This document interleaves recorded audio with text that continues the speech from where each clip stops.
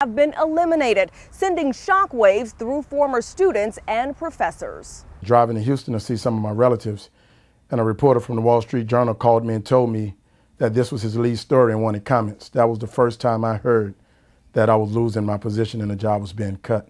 Dr. Calvin Mackie was the first tenured African-American professor at Tulane University's School of Engineering, a program that no longer exists. To cut an engineering program in the aftermath of the greatest engineering catastrophe in the history of the country, it was somewhat shocking, and the shockwaves are still going through the engineering community. Whereas we've had a very fine engineering school at the undergraduate level, we have not been able to get to that level of being one of the top schools in the country.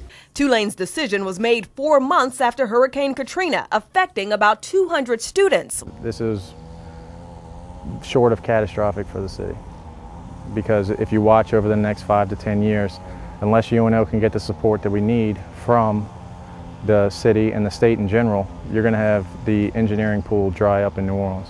Something is wrong when an institution keeps its football team and eliminates its engineering program. And the message that's sent to young men and young women of New Orleans is that you can come here and you can run this rock and you can dunk that ball and you can hit this pill and you can entertain. But you cannot come to this institution and get an engineering degree and save yourself and your city from the next natural disaster. The end of 4 departments spawned the creation of Tulane School of Science and Engineering, marking the end of one era and the beginning of another. On your side, uptown, LaTanya Norton, WDSU, News Channel 6.